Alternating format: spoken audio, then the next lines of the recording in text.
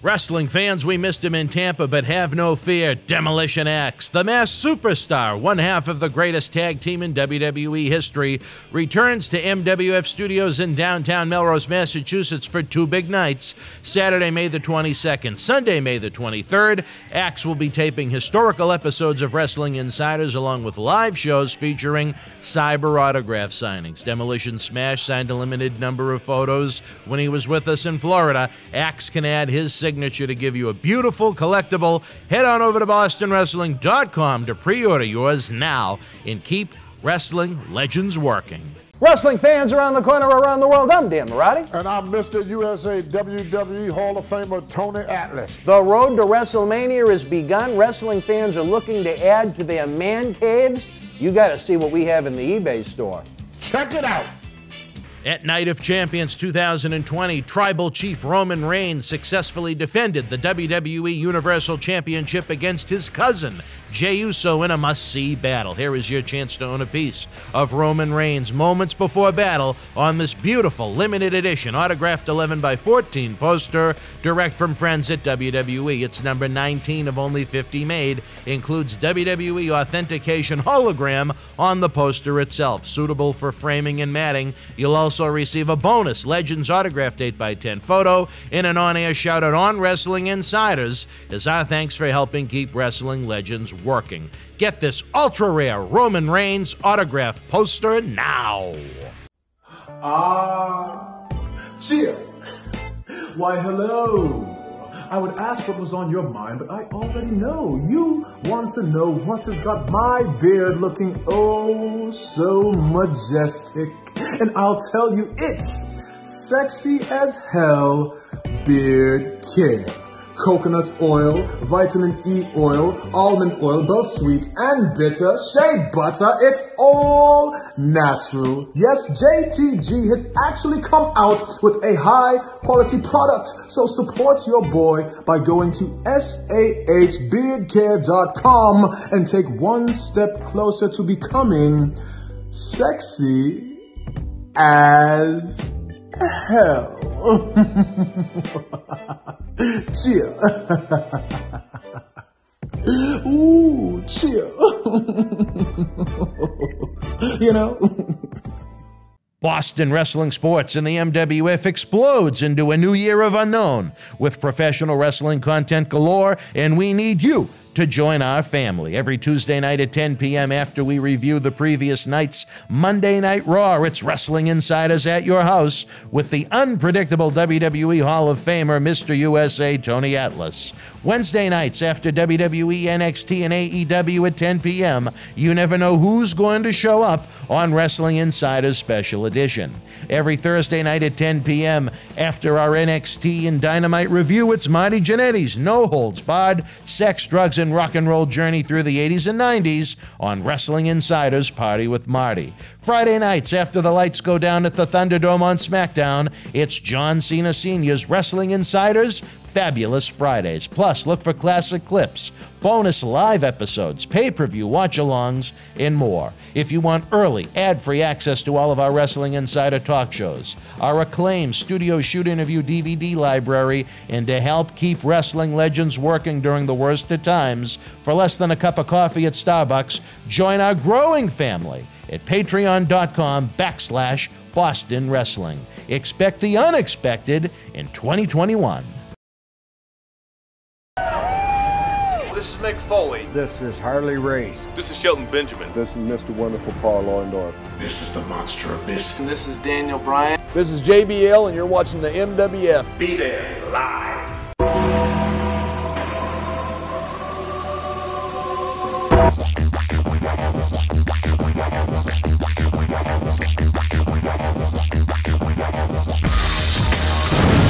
Wrestling fans around the corner, around the world, welcome to another episode of Wrestling Insider Current Events. I'm Dan Mirade, along with my partner in crime, longtime Boston Wrestling MWF associate, Mr. Dave Carter. Dave, how is the world treating you tonight?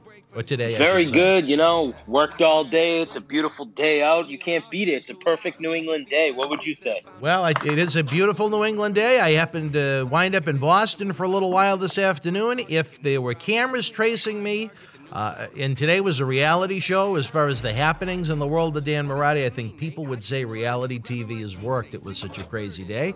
I was here early this morning doing some voiceover work around about 9:30. And then, like I said, I had to flee for a few hours, but I am back.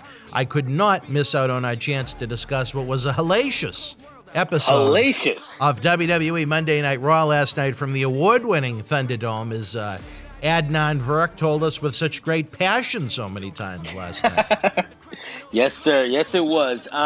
It was not as extreme as I visit with New Jack, but then again, very few things in life can be, I guess. Nothing can be like that. So like we said, it's Raw from May 10th, 2021. We kicked it off this week. Did you notice they did a lot of pyro to kick it off? Yes. Like old school style? That's not like that every week, or am I just missing it? No, it did seem like there was a little more than usual. Maybe it was to make up for the lack of action. Yeah, they said, you know what, we'll get it out of the way with the pyro in the first minute and a half. Right on. After the pyro went off, we had Charlotte Flair's music hit. She comes down to the ring. We get a match, which is Charlotte, Nia Jax, Shayna Baszler with Reginald versus Dana Brooke, Mandy Rose, and Asuka. During the match, Alexa and Lily end up on the swing set as the match is going on, but there's not much to talk about the match. That's why I'm just doing the key points. During the match, Alexa and Lily are on a swing set. They come out there to keep their eye on someone, they said. We go to commercial. We come back. They showed them Alexa and Lily continue to watch along, sitting there swinging back and forth. The match was back and forth. I know what you probably thought. Too much women, too long. It was kind of a long match. Shayna needs buckles as she's going to tag Nia, and as that happens, Asuka hits her with the kick and pins her for the 3 count. After that, over the speaker through the house, Alexa and Lily are laughing, and they're just looking at them, meaning all 6 girls are just like, what's going on here? So what did you think of that? What did you think of that? It was almost like a promo in a match. It was just, to me, a complete and utter waste of time. Like we've talked about before, it's like they went to Waffle House before the taping and wrote down the show on a napkin. But am I right or wrong? I know sometimes you remember current WWE better than me. No, you're totally right with that. Like, some of this stuff is like, where does this even come from? It just doesn't make sense, It's almost like they're not trying anymore for Raw. I don't know. Am I wrong in the fact that before WrestleMania, didn't Nia injure Charlotte and put her out of action, or am I remembering it wrong? No, you're totally right. That's exactly what happened. And I don't think Adnan made a reference to that. Am I right or wrong? No, he didn't say. No, he has no clue anyway, so I didn't expect him to. Well, not just Adnan, but I mean none of the commentators. They didn't make a reference to that. No one mentioned anything, but especially him, no. So the woman gets injured. She's put out of action. Then 2 months or so later, to be generous, maybe 3 months later, however long it was, she's back in action. Now she's teaming with the woman with no reference made to the fact that she injured her and put her out of commission. They're just tag team partners all of a sudden. Exactly. And they wonder why nobody gets attached to the wrestlers anymore. And then you kick it off with this, which bothers me because you want to bring viewers in. Right. Yeah, you bring viewers in, and it's like, what's going on here? This is what we're going to flip, change it on to whatever was on last night. I don't know. They gotta start putting more effort into Raw or something, because SmackDown's, doing really well. I mean, I think it's a much better watch. Again, it's tough on the people on Raw because it is a 3-hour show as opposed to 2. So it is a little unfair to compare the two show to show a little bit. But I mean, most of the time, I think it's fair to say that you and I enjoy SmackDown. Oh, yeah, absolutely. And most Monday nights, I can't wait for the show to end. And this was one of them. And you know what? That's the truth. And that's what I hate, because I love Raw. Monday Night Raw was like my thing. It's the staple of WWE from when my childhood, pretty much. You know what I mean? It was the institution. Right. And now it's almost like, whoa, what's going on here? I'll always watch it because that's just how I am. But it's like, why? But I think it has run into the same problem that WCW ran into with Nitro when the networks, became whores. We can get that extra hour of the big rating and so on and be one of the top cable channels. But while they are, successful in getting, even though the 3rd hour of Raw tanks compared to the rest of the show, it still is one of the higher rated hours of cable TV for the night. It's just the quality of the show has gone down the toilet. And I think the same could be said for Nitro when they went 3 hours. Well, you made a good point. Well, that's what I was going to compare it to. Like the last probably 6 months of Nitro. This is what Raw is. It feels like just a show that's just thrown on whatever. You know what I mean? It's like they don't care. It's almost like they know they're going out of business, but obviously WWE isn't going out of business. They just know they get the money, so whatever. I don't know. No, I'll say this, at least as far as for what creatively it may be missing, the quality has never been as bad as those last year or so in Nitro when they went quality, 3 hours. But I think Raw now has been 3 hours. When did they go to 3 hours? Was it for the 1,000th episode back in? Oh no, I don't think it. I think it was 2012 though. Right, but they did a special for it, like, you know what I mean, for a couple. I know they did a few 3 hours before it was actually turned into 3 hours. Yeah, they teased it like once or twice a month. They'd go to 3 hours, like it was a treat. Right. And then I'm pretty sure it was the summer of 2012. I know it was July. I remember that. I don't remember what the. I remember they did the 900th Raw in Boston, so maybe it was the 1,000th Raw. Because remember, for the 900th Raw, we had that Undertaker and Bret Hart match that never took place. Were you living in Boston for that I just looked it up. It's July 23rd, 2012. Isn't that sad? I remember. Yep. And what was the occasion? It was okay, so that's when they went to 3 hours. And for that, the past 9 years. Thank you, Google. A lot of weeks. Thank you. Some people do refer to me as Google. But the past 9 years, it's harder to watch than it is enjoyable to watch more often than not. And that's a shame because I think if they just stacked up the roster, like for all that can be said about WCW, until the end when Bischoff was out and Bill Bush kind of took over the reins, it was always a very, very fresh show, even if there was a lot of nonsense and things that insulted your intelligence. They overspent in a lot of ways. There were weeks they were flying in 150 talents to Nitro. I mean, imagine if Raw had 150 different talents to work with on those 3 hours. Again, it was a huge, colossal waste of money. It was an overkill. But just imagine if Raw had 60 people to work with compared to what they have now. Fly in? For Raw?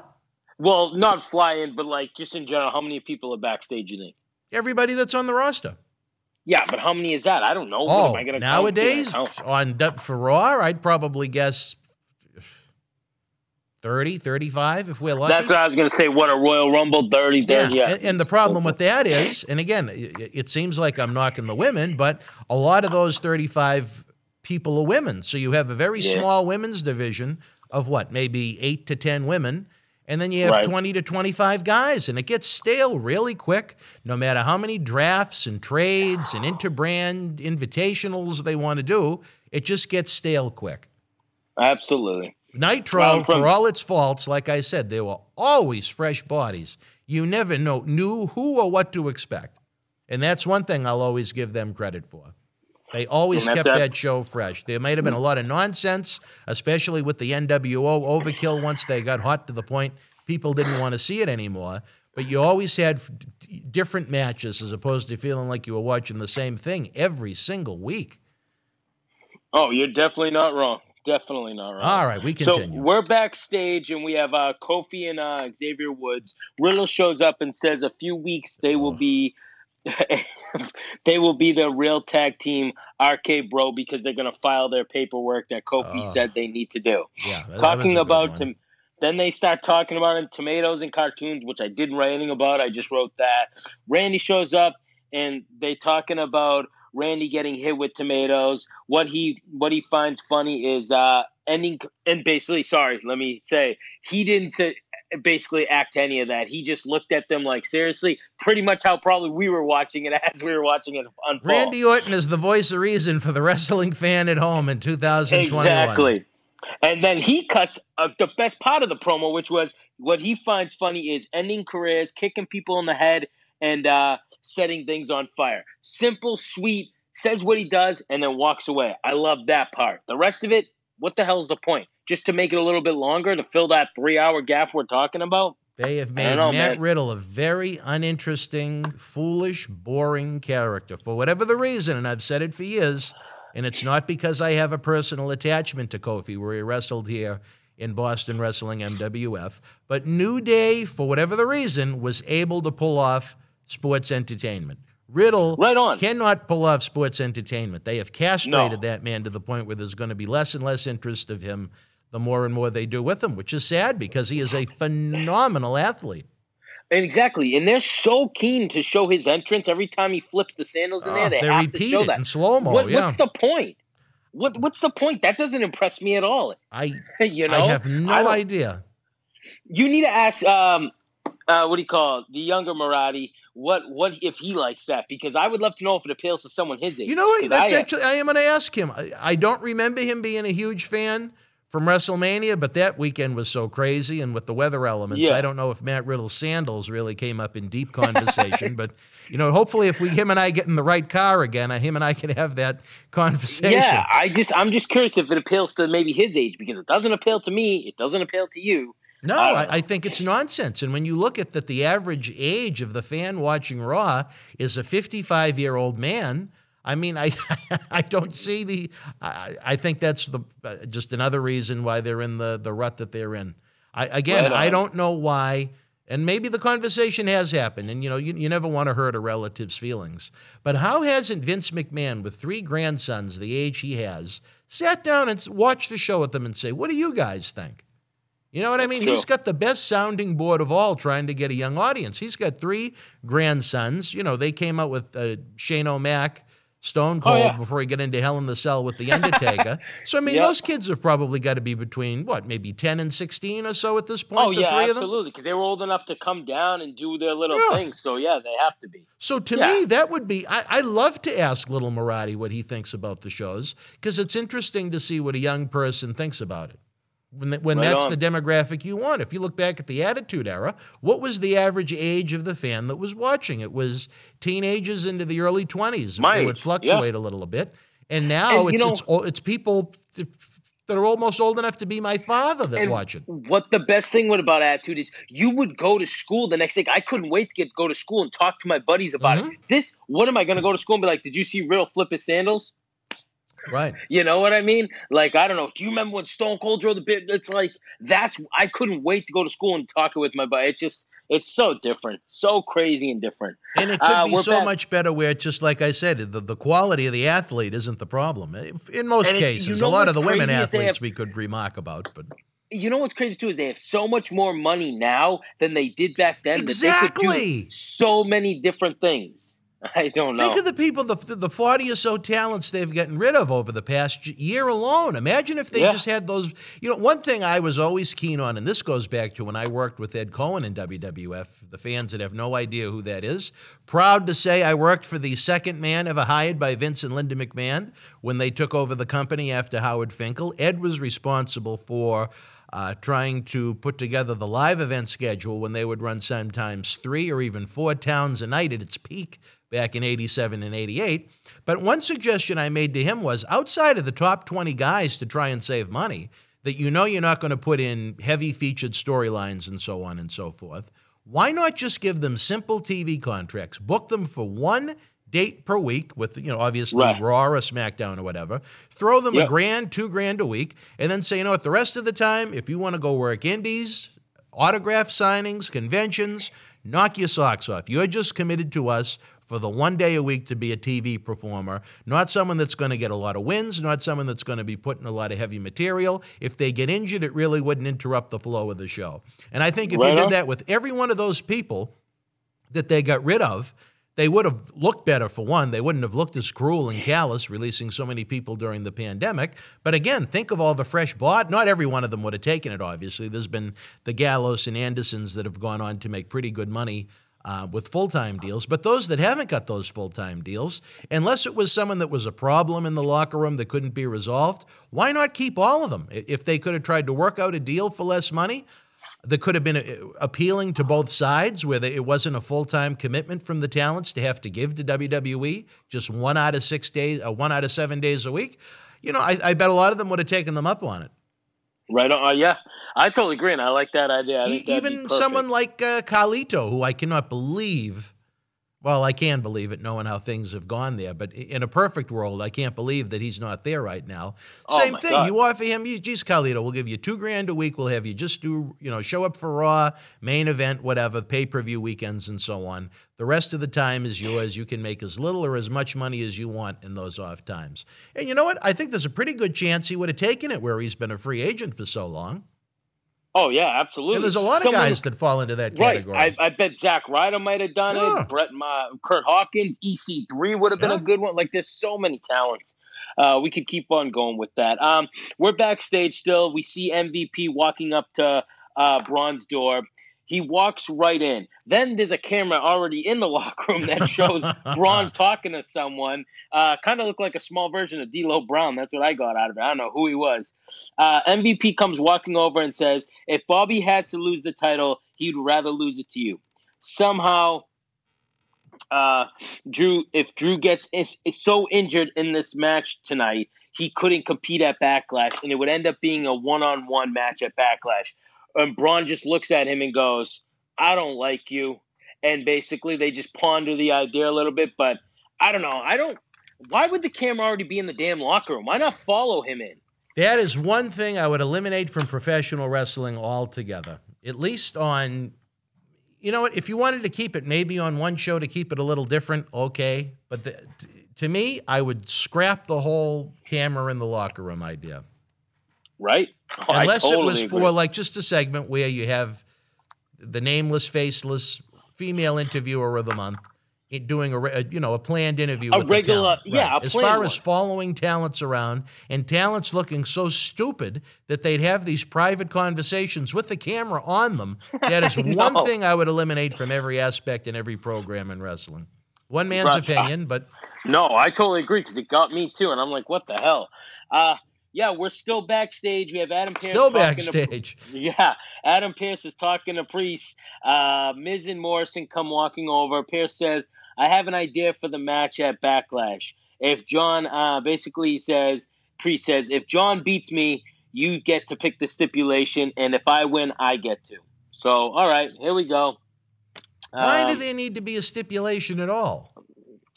I don't know. I don't know. Why can't we just have? I don't know. I can't answer it. I have no idea. Oh, and it gets even better once the match comes. But keep going. Right on. From there, we have Jinder Mahal, a little promo before he goes down to the ring. Nothing smells better than fresh competition. Veer and Shanky are his partners. He introduces them. But I got to say this. I am very happy to see Jinder Mahal. I don't know how you feel about him. I think he's a great character. I think he's in great shape, and I think he can work. He can talk. I think the match that we're going to talk about was really good with him. I just don't know how you can't debut him some other way. No, instead he's on main event already having a match that you find out about, so you already know he's back. Yeah. And then you don't do anything with him. He was a former WWE champion. Doesn't that mean anything? Nope. Doesn't that mean anything? Like, I don't get it.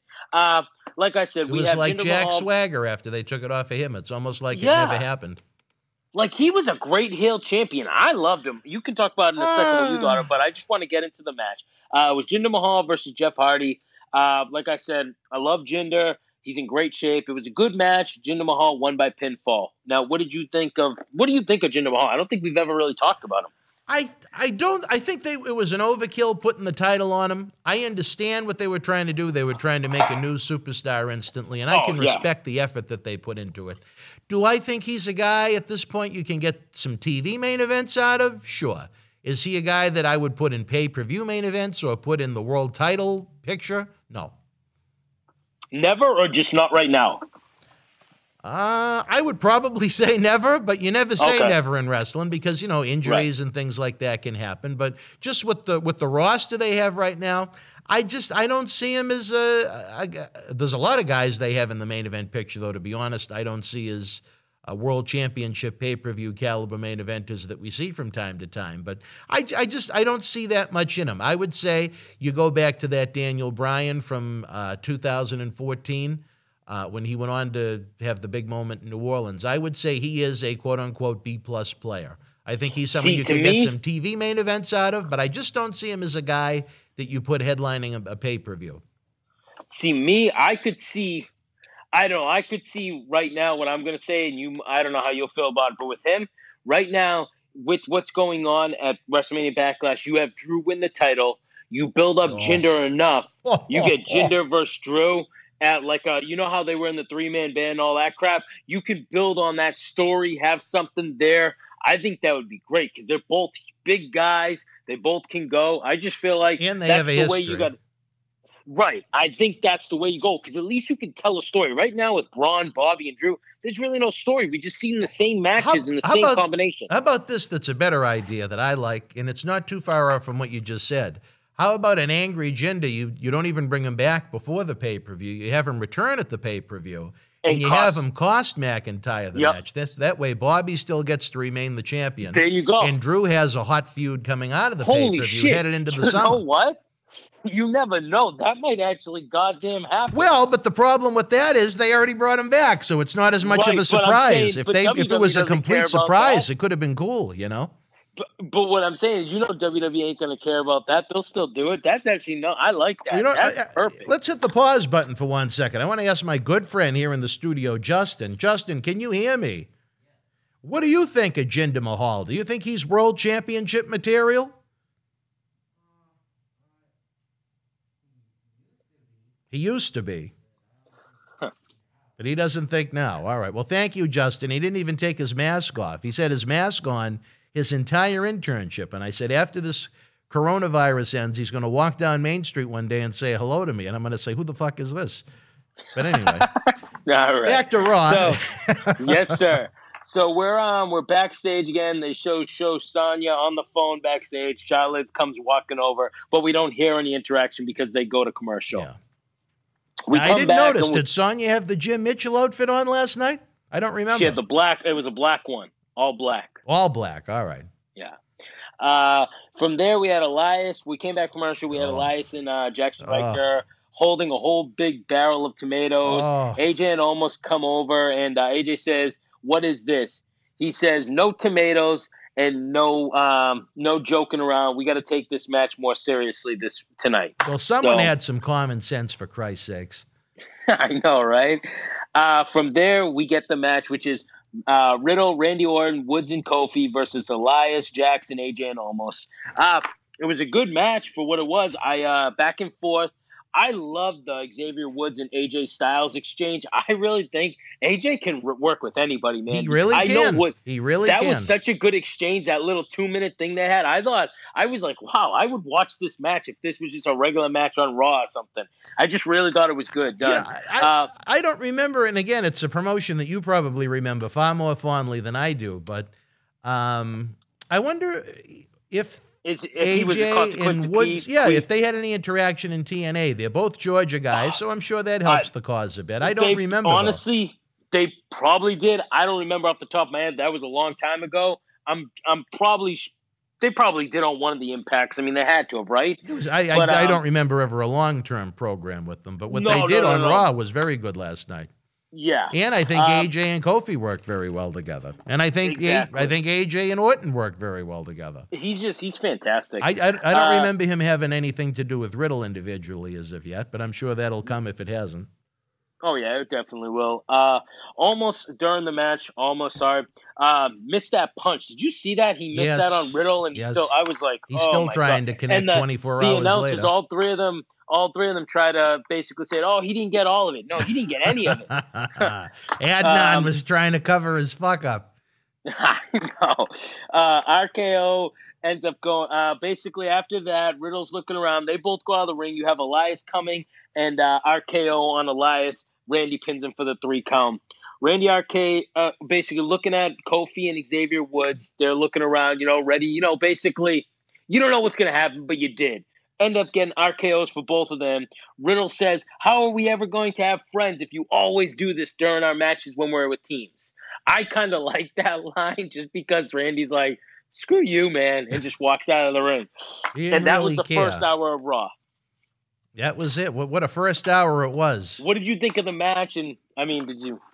I thought it was good when AJ was in with anybody on the opposite side of the team. The rest left a little to be desired, but... I'm not huge on Elias and Jackson Riker. And, you know, I think almost as a work in progress, as we obviously saw with this punch last night. Baby Shaq. Baby Shaq. There you go.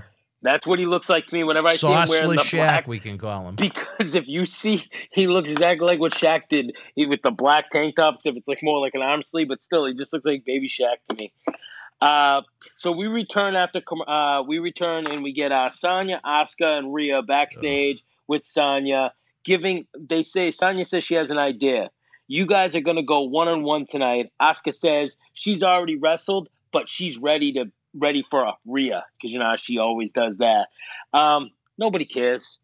And it's just another week. You know, one thing maybe we should keep track of these oddities that always stand out and annoy me. How many times each week on Raw, just to show how limited the women's division is, we get does the same at least kind of one female wrestle more than once? Oh, yeah. I bet that would be a very interesting factoid. And I bet it's close to every week. At least one of the females wrestle more than once. I mean, am I wrong, or does it seem that way to you too? No, you're totally right. Okay. I just never really say anything about it. But yeah, I'll stop paying attention to that. We'll figure this out, see if we're right. All right. Then we get Sheamus heading to the ring. We go to commercial. We come back. Sheamus is still in the ring, but we don't know that because obviously we get MVP and Bobby backstage. MVP says, excuse me, could you be so rude? Because obviously he's trying to, an interviewer trying to come over and says, asking Bobby about that question, basically asking him, what did you think about if you could lose your title lose to Drew McIntyre tonight? So, you know, the same old crap. The Almighty, basically Almighty beats Drew part 2 is what Bobby says. I can beat both at the same time. Going to beat Drew again tonight. We do not comment on business acquisitions, he said, because then he asked him about what Braun said about beating the crap out of Drew, and basically he can't wrestle at Backlash. Was there anyone that didn't see where this angle was going to go by the end of the night, or was it just me? No, obviously, if you pay attention to WWE product, you definitely know what it is. I don't know. To me, this promo's not needed. Like, it's just there, but it's not needed. It's just more filler. Yeah, there's no point of it. We didn't establish anything, you know? I don't know. From there, we get Sheamus on the mic. He says, I'm the baddest fella on the planet. Yeah. Talking smack about the champions before. Humberto is a great athlete, but needs to earn the U.S. title. Doesn't just get it. And we get the match, Sheamus versus Humberto Carrillo. Sheamus just makes everything look like it hurts, I put. Like, his matches, anybody he wrestles, he just makes it, like, that's what I like about him, is he makes it look like it hurts. I don't know if he's really hurting him, but he just makes it look like that. Sheamus, he at least looks stiff when he's in there, which can't be said about a lot of guys. Right, he looks like it, just makes it look good. Sheamus is in complete control early on. Humberto starts getting some offense in, and it was a good match until that bump when he tried to do a sunset flip. Yeah. I've watched it a few times now, and I can really, like, his legs really did go false. Did you notice that? No, it was a scary moment. That was scary, man.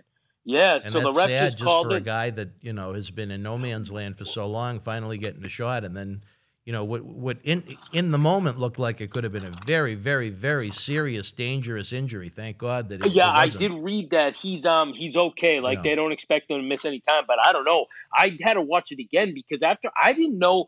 I thought it was honestly a sell job. I just didn't think anything really happened because the ref didn't throw up the X or anything. So I didn't know. Mm-hmm. I went on later on that night at Twitter when it went off. I just wanted to see what was going on, and I seen that that he really hurt himself. Like, his legs literally just flopped. Yeah.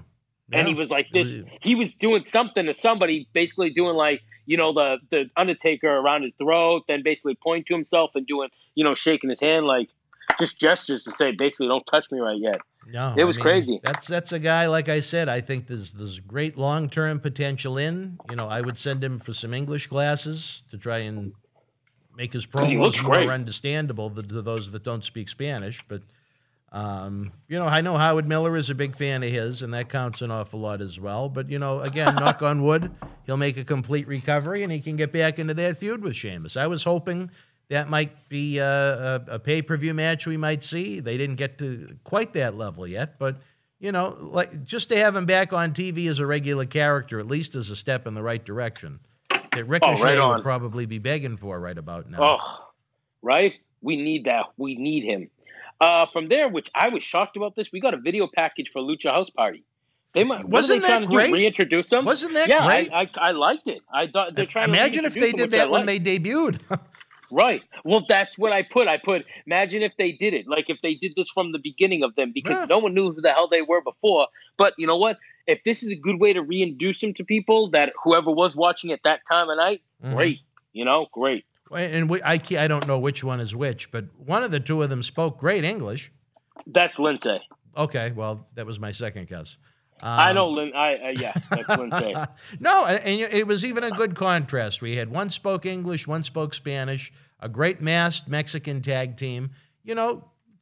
Great. And we always say they need tag teams. Yep. Yeah.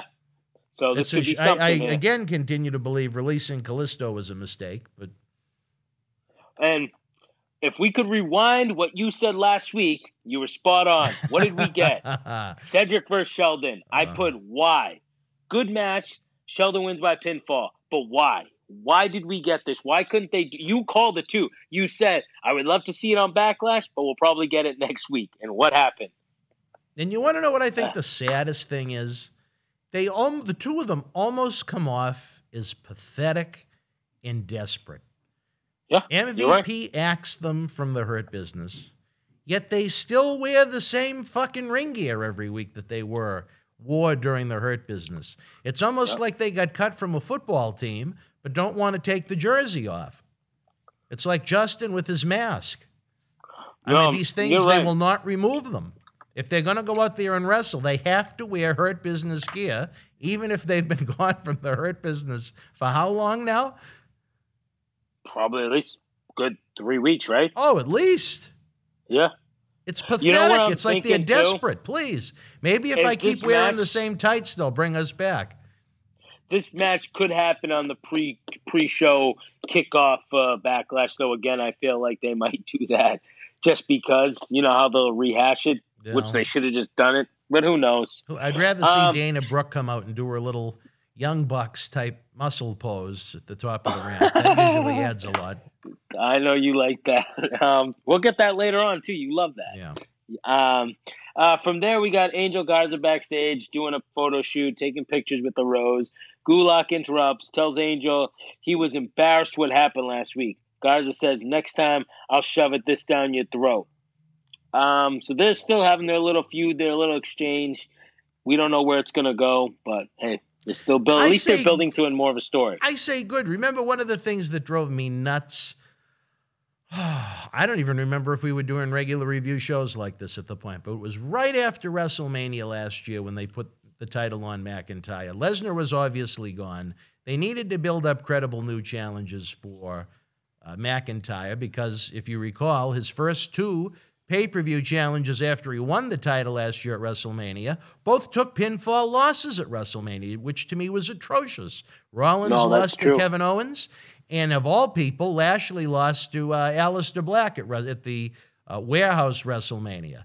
Both of those men should have won if they were going to be the first two world title challenges for McIntyre. But to get back to my point, it must have been within the first couple of weeks after Raw, because I almost pulled my hair out. You had an angle where he was attacked by Andrade, Angel, and Austin Theory when he was still with them. I don't know if I'm sure you remember that. I'm sure a lot of fans have long forgotten that, but Austin Theory at one point was with that little Zelina Vega faction.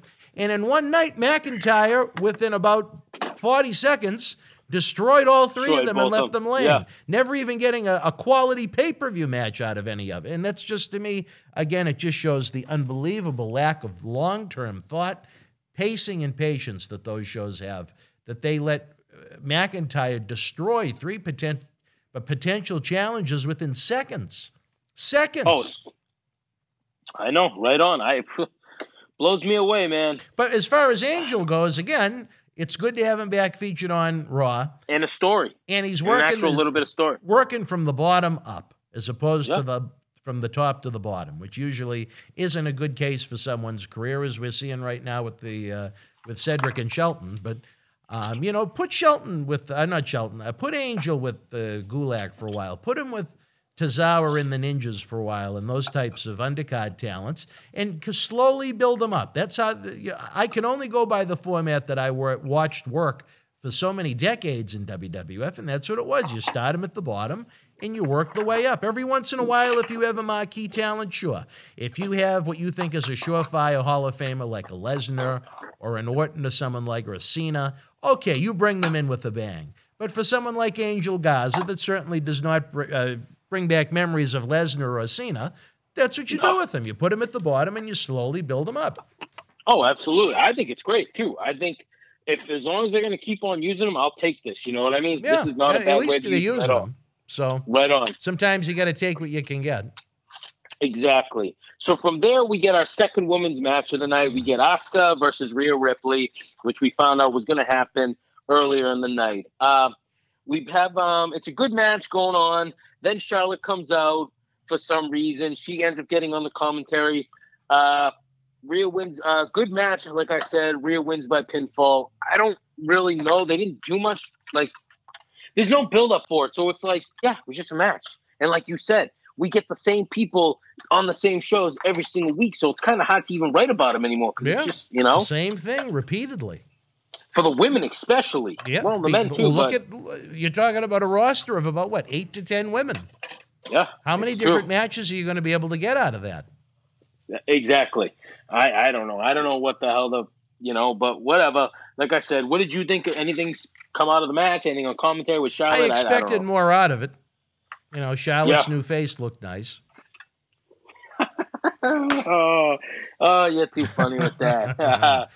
From there, we get a Drew promo. He's backstage. Just we needed another pointless, boring Drew McIntyre promo to help get him over even less. Yeah, he said, basically talks about the match tonight and then says he's going to connect on the Claymore that he didn't get to connect to at WrestleMania. So, here we go. I was ready, baby. Yes, you were. I want a little clay less, but what are you going to do? Yep. From there, we get John Morrison with The Miz versus Damian Priest. Decent match going on. Miz working his way in the match throughout the thing. Keep on jumping on the rope. You know, the apron coming down. I thought it was a good match. Priest win by pinfall, which was the right thing, I think.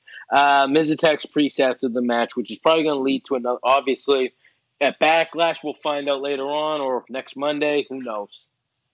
They already announced the stipulation. No, I mean, I'm sorry, from John Morrison and Damian Priest again, because you know that they're going to have their stick. You know what I'm saying? They'll have another match, yeah. Well, yeah. One thing I can say is I think they've done a decent job in the build-up of Damian Priest, even if Morrison at least he's working with The Miz. I think The Miz is the perfect person for him because at least The Miz can help him, you know? Miz Nothing wrong with that. Like I've said, he is, to me, the personification of what a mid-card, intercontinental-type heel should be.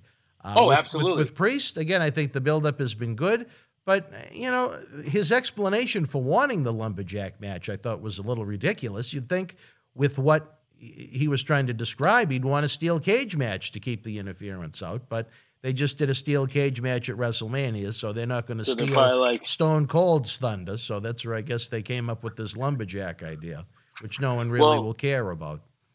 Like you said, after that we find out Pearson Priest are backstage. Priest says he wants a lumberjack match against The Miz to keep him in the ring because he's always running away. Then we get the main event that we've been waiting for: Bobby Lashley with MVP versus Drew McIntyre. Hard-hitting match, good match, back and forth. I don't think it was as good as the WrestleMania one, but I thought it was a pretty good match. Braun comes out and just starts attacking Drew, which we knew was going to happen. Like you said before, we knew what the outcome was going to be in this. Absolutely. He comes out. He just Braun and Bobby are trying to hug because basically Braun, slammed Drew, but Braun ain't having it. Braun turns on him, just starts slamming him. He's slamming everybody. Slams Bobby through the barricade, and Braun is sitting there with his arms in the air and just looking mean in the camera, which I wish they would make Braun like this all the time because this is a good Braun. This is a nice The aggressive Braun is a great Braun. There was a lot of slamming going on. Hasn't been as much slamming going on since you were with your Tinder pigs down in Tampa. There was a lot of slamming going on in the bedroom that weekend, but that's a different story for a different time. But Braun Strowman was slamming everybody. Yeah, he was, and that's how they went off the air. I guess We'll see what happens at Backlash. I don't know. Did it make you want to watch the pay-per-view this Sunday? No. Okay, so it didn't do that. There was nothing. They did nothing on this show to make me interested in any of the matches that I was aware of leading into it. I'm thinking of the whole card. Nothing. Maybe if they turned Orton on Riddle and those two are going to have a singles match, that might have piqued my curiosity a little bit. But with what I know of the card on the Raw side, at least on Sunday, I couldn't care less. But I do know that I can officially state now, since I have it in hand, thanks to friends in WWE, we're going to have a tremendous main event piece for the Wheel of Fortune / Ring of Fortune that we break out for the big pay-per-view live watch-alongs. It's an art piece signed by Drew McIntyre, one of 50. Whoa. So we're going to have more information. I'm even going to put a picture up online once I get it out of the package. And, you know, Justin thought it might look good on his wall, hidden behind one of his masks, but I told him he couldn't have it. So some lucky fan that supports the show is going to get a really cool collectible. I mean, that's one that you could probably throw up on eBay for $100, $200. But we don't want you to do that. Well, they can do whatever they want with it as long as they bid. We don't want them to do that. They can do whatever they want with it. It's theirs. Yeah, but it's a great collectible for the Drew McIntyre fan, or if you're just someone that likes to collect rare wrestling pieces. 1 of 50, that's kind of rare to get. And I got to admit, I may not be the world's biggest Drew McIntyre fan, but it's a cool-looking drawing from, I believe his name is Rob Schamberger. He's also autographed the piece as well.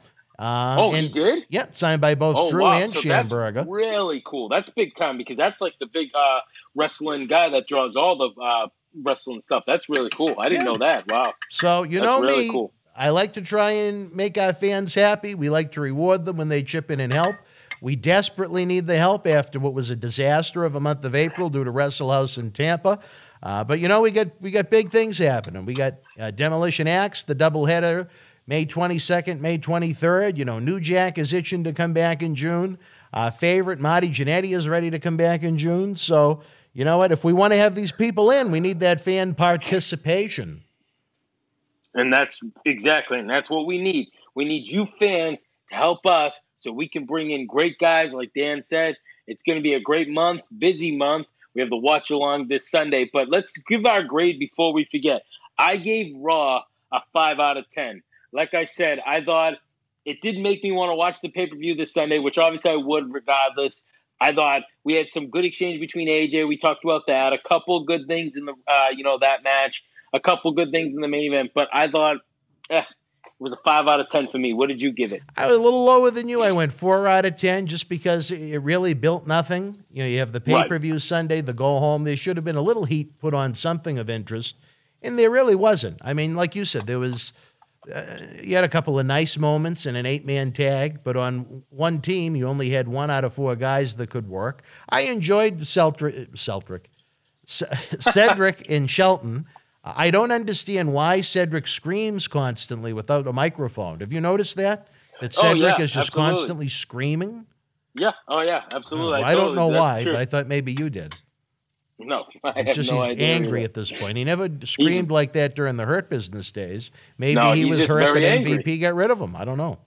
And he's mad at Sheldon. But other than that, there was just, just more repetitive women's shit. More of the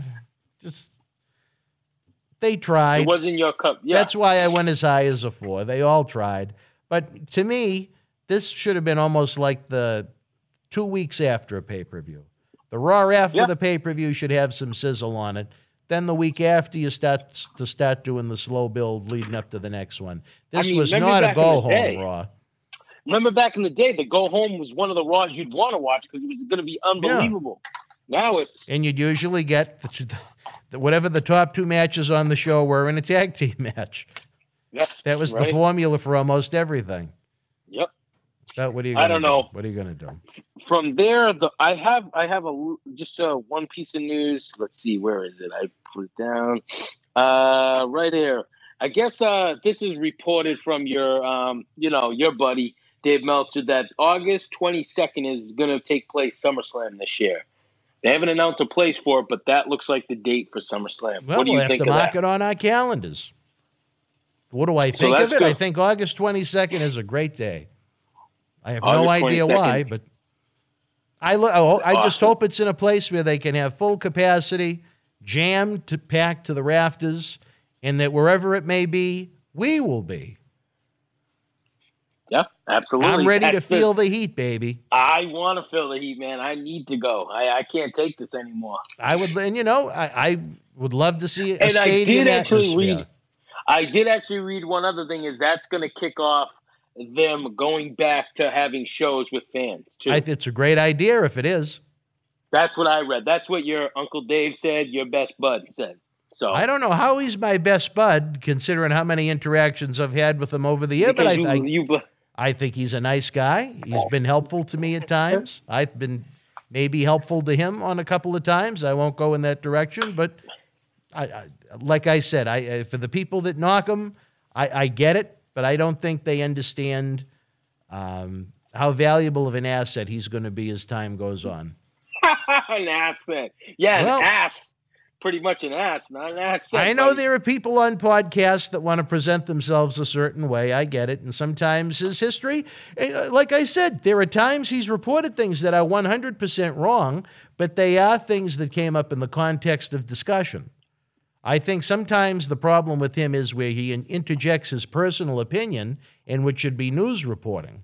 His opinion on what, like what do people always say, the Japan matches, I mean, that has nothing to do with reporting news. That's his personal opinion. So that's the area sometimes where I can see the people that may knock him where they have a valid point. As far as what he reports, like I said, I do not believe at all that the man has ever sat at his typewriter or computer and just made up fictitious news to fill a newsletter. I think what I think he's done, and like I always say, is I think he watches wrestling like me, you, and we think of storylines, and we're like, this is how it should go, and then that's what he writes up, though. I do think he does that, because he's like, booking his own territory. I'd have to examine it better. I don't know. But I just what know, I think he does. And I'll be up front. I voted in his Hall of Fame before I was asked, and I was actually honored to, be asked to vote in a Hall of Fame that's actually voted on, as opposed to a WWE Hall of Fame that generally they just sit around in a meeting of a few people and they try and come up with some random names each year. I think, to be fair to him, I think his Hall of Fame, a lot of thought goes into it. Yeah, I mean, I'm not going to knock that. You're right. I mean, I think it's good that he does that part, but I can do without all his other stuff. But anyways, that's what I got. I think it's tough when you interject news and opinion in the same form. Right. You know what I mean? I mean, yeah, absolutely. But that's how he's done it. And you know what? The guy's making 6 figures a year, so he's got to be doing something. I don't know how sitting there writing his newsletter every week. He's done pretty well for himself with it. It's disgusting. Well, I don't know if I'd call it disgusting. I know Howard subscribes to it, but that's all right. That's how I read it. Howard loves it. Oh, but that's all I got for news. That's all we got. All right, baby. Well, if you want to talk about news, don't forget the next 3 weekends. We got hot weekends here in the world of Boston wrestling. Again, Sunday night, we have that big WrestleMania Backlash pay-per-view watch-along where you can win that Drew McIntyre personally autographed art piece. We have the Demolition doubleheader Saturday, May the 22nd, Sunday, May the 23rd, where the legendary Demolition Axe, a.k.a. Bill Eadie, joins us. He had his Clark Griswold adventure, headed to WrestleMania from Georgia, where he was unable to join us at the Wrestle House, so he's coming to Boston. Then we round out the month of May. I was going to say Labor Day weekend. We'd be awfully early for that. Memorial Day weekend with AEW, I believe, Double or Nothing. There we go. So can't beat that. You can't beat that, baby. The price is right. Well, hopefully we'll have the Ring of Fortune, the Wheel of Fortune out for the AEW pay-per-view as well. I have a few ideas in mind for that, but we have a great month ahead. Again, we need your support, folks. The New Jack episodes that are coming your way are out of this world. They are going to be Patreon-exclusive versions at first. You're going to have to wait a few weeks to get them. We want to give the Patreons as much bang for their buck as possible because they are not our Patreon friends. They are not our Patreon fans. They are our Patreon Boston Wrestling family over at patreon.com/Boston Wrestling. And for that, you guys are going to get all that great New Jack content early. Again, it is adult-themed. It is adult theme. This is not one you want to share with the wife and kids.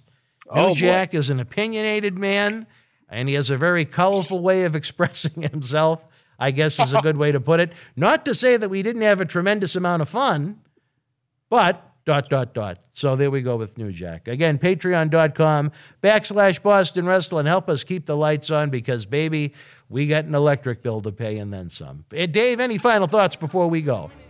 That's all I got. I got nothing. We'll see you this Sunday for the watch-along for WrestleMania Backlash. And don't forget, tonight at 10 p.m., we're pulling out the classics.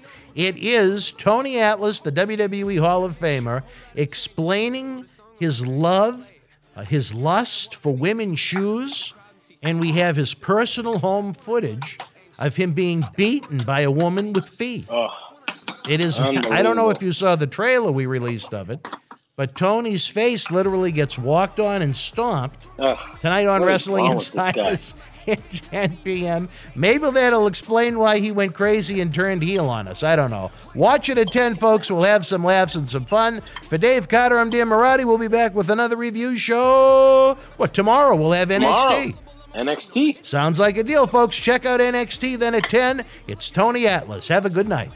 The World Wrestling Federation was live in Plainville, Connecticut, Monday, May the 11th, 1981. In the opening contest, Steve King drew Angelo Gomez.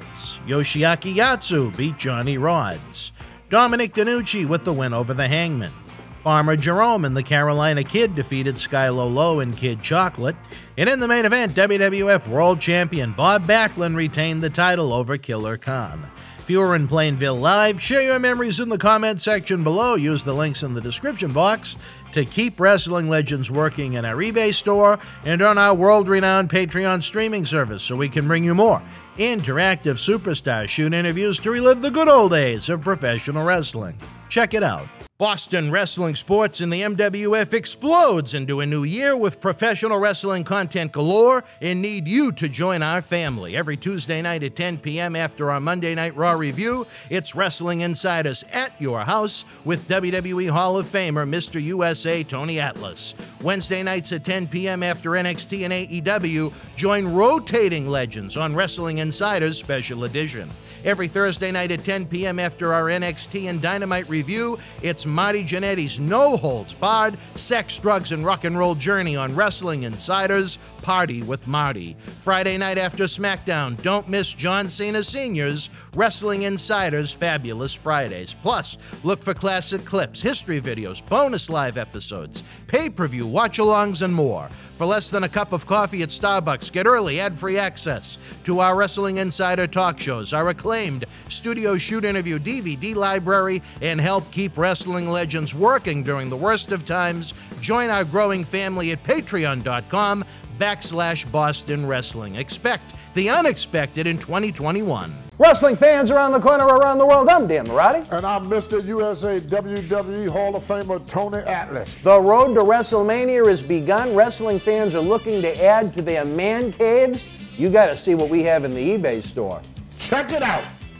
At WrestleMania 37, she defeated Asuka to become the new Raw Women's Champion, and here is your chance to own a piece of Rhea Ripley on this beautiful limited edition autographed 11x14 poster direct from friends at WWE. Number 50 of only 50 made, includes WWE authentication hologram on the poster itself. Suitable for framing and matting, you'll also receive a bonus Legends autographed 8x10 photo and an on-air thank you on Wrestling Insiders as our thanks for helping keep Wrestling Legends working. Get this ultra-rare Rhea Ripley autograph poster now.